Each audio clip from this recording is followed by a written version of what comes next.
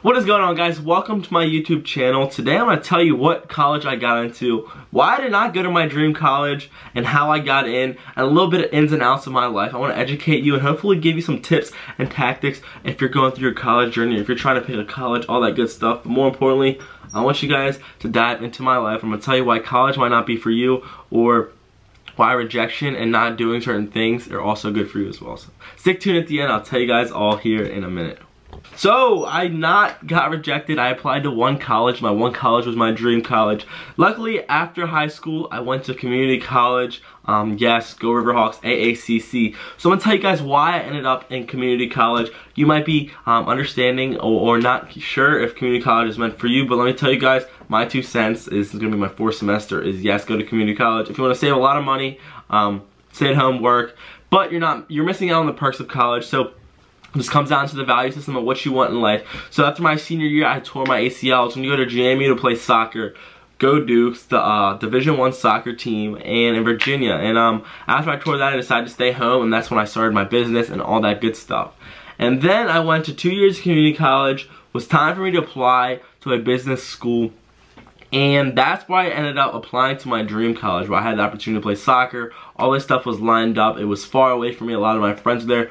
Big party school, very smart, and had a great business program as well. And I thought this was my dream college. This is what I thought was meant for me. I thought that, hey, if I get in, there's 100% no chance that I'm not going to go there. Like, this is the only school I'm going to apply to. I applied to one other school, and I got in, and I just basically threw it away because I really didn't even value it. And I was like content on going to this college. So my mind was set. I was ready to go, and I applied early in the end of the year. What was that at? Like late April as a transfer, because I'm coming from a community college as a sophomore, transferring to the fall of my junior year. So stoked, excited to start something new. And it took so long. It took like 4.5 months to finally hear back. So it's been a long process figuring out, and a lot of worrying to see if I got into the college. And finally I get a message on my phone. It's like July 2nd or 1st. Email comes up from the University of South Carolina. Go Gamecocks. I've already visited and stuff like that prior, to give you a little background. And I finally see that I was accepted.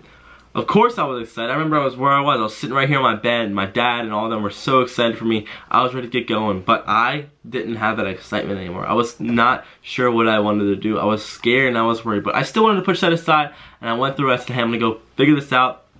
I'm gonna just go do it. I'm gonna do college. It's my dream college. Super excited, but I didn't really understand what my passion was at the time. I thought education was really meant for me. I thought, hey, I'm gonna go to college, get to leave this house, get to live on my own and become my own person. But I just realized what my passion was. My passion, I hope for you can also understand your passion as well. Is business is my passion. And one thing I didn't value was the business degree that I was searching for or trying to chase. And luckily for me, I've kind of had this entrepreneurial spirit my whole life, where I've started multiple businesses. I currently own or run about 2.5, 3 businesses. Half is in the process still, but so yeah, I've always wanted to run businesses, and I've always wanted to do that. And I've been to school for so long now, I don't understand the value of the education system. So I thought I'd give it a chance. I applied. Orientation's coming up, all that good stuff. I'm set that I'm going there. So finally come to the most important part. Finances. What are you gonna do when the money, colleges, they need their money, you need to pay to get in. And I was figuring that part out, and I was applying as an in-state student, because the degree that they don't have in Maryland, they don't offer anywhere else. So like, it basically in-state tuition. I'll be paying in-state tuition in South Carolina, paying about $7,000 a semester. That is the plan.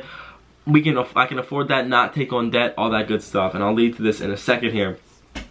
But as I go in to apply through the Maryland Higher Board of Education, I find out that I missed a deadline to apply for this because I got accepted too late, and that's kind of not my fault. I didn't know what to do. I called them multiple times. They still wouldn't push it back. I called for hours, even called the university, and they said, hey, if you want to come here, you have to pay full price the first semester, then you can go there in the spring into the business program, but they don't allow you to do that because you have to be like in the university in the fall. So that's kind of what I did. I was like, do I really want to pay $26,000 for one semester, take on some debt, then finally go there in the spring? So I was like, okay, what am I doing? I realized what I have going on in my life. I knew what I was enjoying in my life.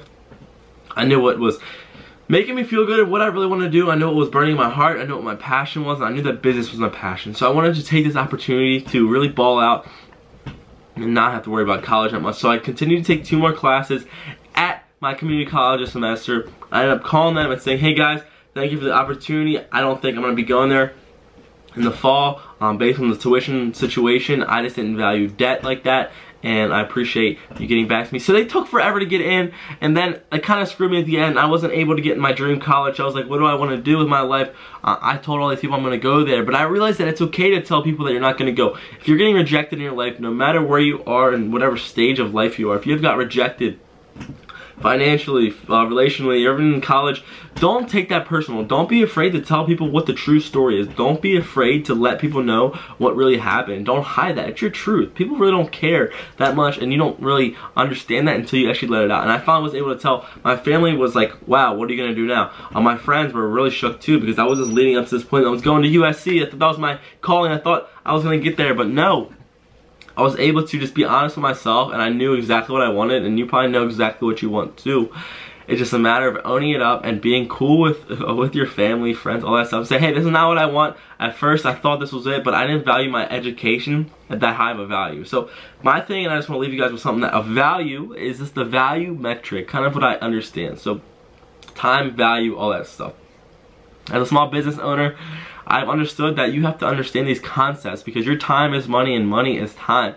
So I understood that, hey, I'm investing a lot of time getting into the school. I'm gonna go there and be in a lot of debt. But at the same time, I could be home working, getting my education still, and allowing myself to grow my investing portfolios, grow my financial position, all that stuff, make money instead of going too far away where I can't make money, and I'm gonna let all my businesses and all my business traction just go to waste. So I was like, no, I don't value that high. Even though my dream college was to go here, I finally got in. It was very justifying knowing that I could. And I was like, finally, I'm not going to do it. So that's kind of how I did it, why I didn't go to my dream college. And if you didn't go to your dream college too, give me a little knuckle touch or knuckle punch, whatever it is. We're in the same boat. So one thing I just want to recommend to all those who are trying to get into their dream college, I don't know what to say really, but grades really don't matter that much. They do matter a lot, but if you know your direction and path in life, then don't really stress your grades as much as you think they are, unless you're going to a big Ivy League school or like this big top 10 school. But I did take grades serious. Do the best you can. I'm not saying grades are not important, but I kind of am. I'm saying that you got to do and allocate what you need to get done. Like really just understand, hey, I got this grade because I didn't put in the work. Then you have to be okay with that. And if you didn't put the work in and you didn't get a good grade, then you have to be okay with that. Whatever you put in is what you're gonna get out. Kind of a concept of life, kind of I realize. Also play sports, get in clubs, all that stuff is so cliche, but be interactive in your community. When you start applying, you're gonna have to put your name out there, and you're gonna have to build this portfolio of what you've done. Colleges want to see that you're active in the community, that you're active even at school and doing things with your academic and your life in general. So just simple tips like that will help you get into the college you want. But if you don't go into your dream school, if you get rejected from your dream school, don't beat yourself up. Be okay with it. Handle it and be strong. And tell yourself that, hey, it happens for a reason. Certain things line up. And because once you make one decision in your life, it's going to lead into another door and open up another possibility in your life. You just can't dwell on the past. You can't dwell on the rejection. And you cannot dwell on the fact that you didn't go or do something that you always wanted to do. You got to look at that circumstance, really justify it, and then move on. Life is about choices, about options, all that stuff. Just move on from the past. Move on from these small things. At the end of the day, college is not that as important as you think it is. Yes, it's some fun.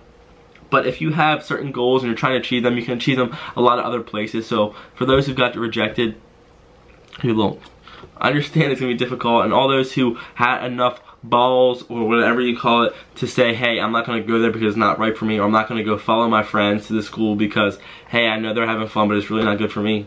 I give you a lot of kudos. So thank you for giving me the time to tell you why I didn't go to my dream school. Kind of depressed for like maybe 30 seconds, but then you move on, get on with your life, guys. It's so short. Don't dwell on the simple things in life. Get going. It's a college experience. Yes, we're supposed to live it and have fun, but do what's best for you. Do what's making you happy, and don't let anybody tell you what you shouldn't do. All that stuff. It's your life. Own that stuff, baby. Why to go to college is right there. I'm still going to community college, and I'll tell you guys kind of how I finish out this year. I'll keep you updated. Let's get some good response. So leave a comment, drop a like if you think it was a good time, and even subscribe if you'd love to. Like, that'd probably make my day and make me feel good about myself, because I'm kind of a failure. But I love to have some love from you guys. Thank you for tuning in. My name is Peter Roberts. We out here, and I'll see you guys in the next one.